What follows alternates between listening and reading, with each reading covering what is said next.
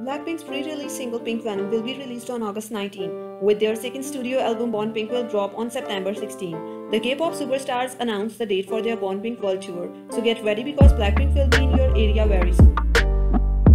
The group will be making their US award show debut with their first US performance of Born Pink single Pink Venom.